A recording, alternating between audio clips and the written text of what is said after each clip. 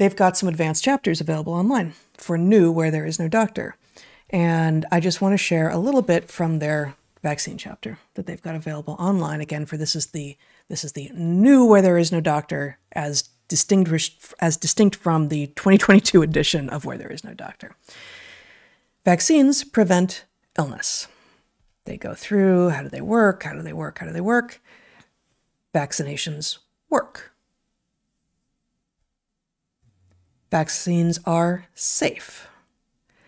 I'm going to talk about a little bit of the other stuff in here, but they make these, again, blanket statements. Vaccines work. Vaccines are safe.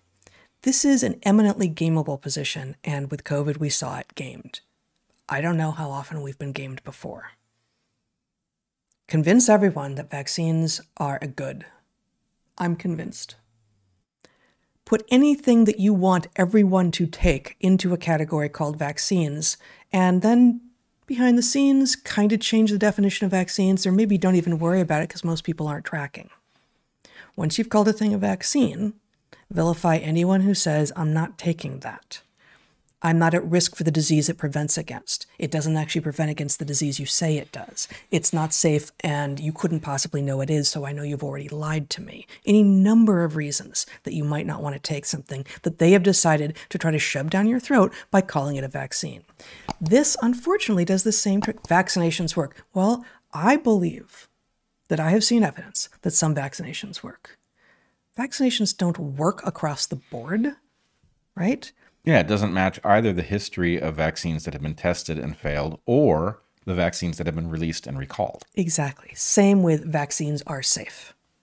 So, people are better than this, are smarter than this, and when you simply put falsehoods in front of them, they trust less and less. And this was an amazing resource, and I think largely still is. And again, this little section is from a different book that's about to come out with an almost identical title. What if my child is sick when vaccinations are scheduled?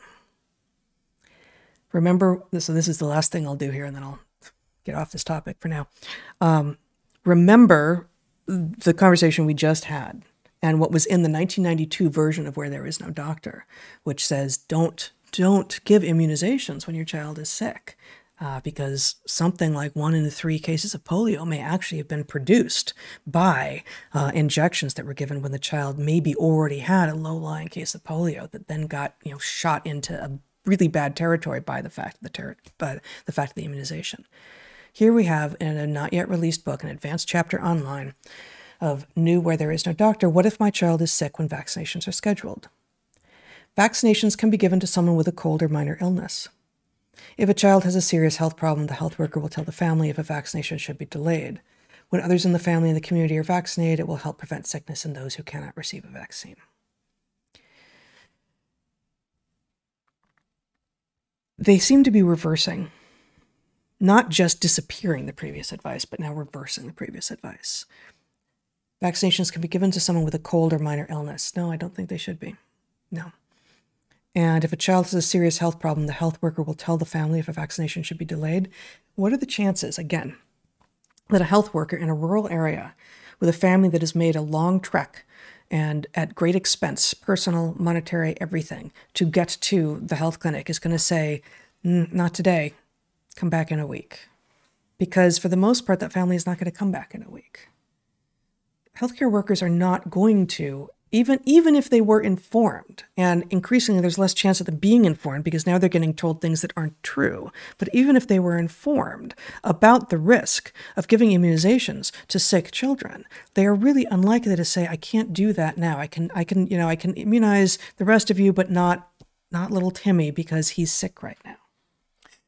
Yeah, and going back to our conversation of a few weeks ago, even just saying, vaccines are safe.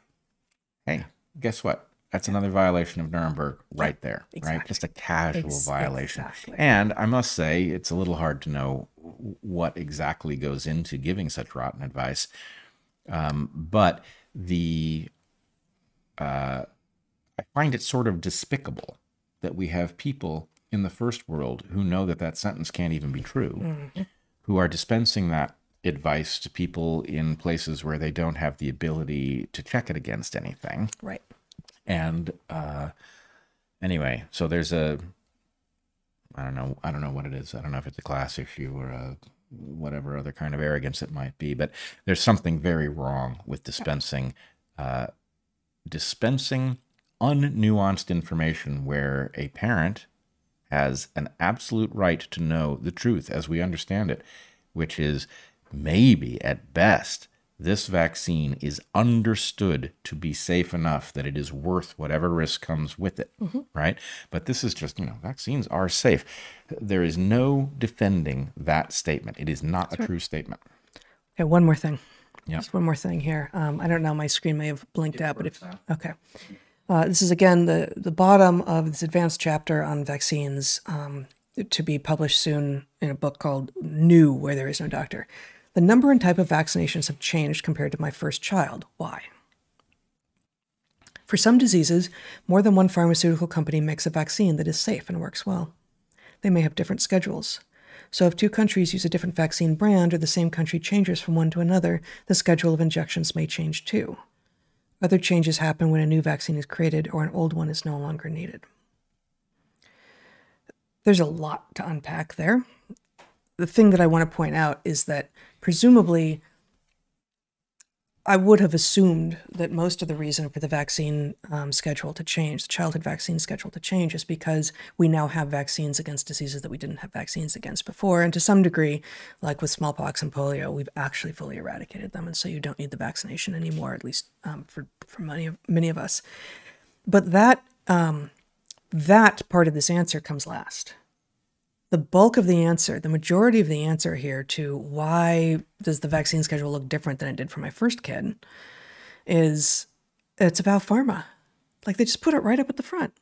It's about the pharmaceutical companies, and they're all safe and effective. We know that.